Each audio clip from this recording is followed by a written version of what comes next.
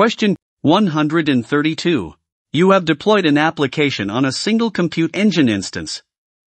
The application writes logs to disk. Users start reporting errors with the application. You want to diagnose the problem.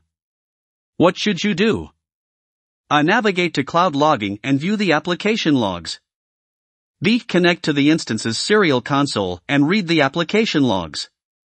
C. Configure a health check on the instance and set a low healthy threshold value. D. Install and configure the cloud logging agent and view the logs from cloud logging. Now take 10 seconds to think about the answer.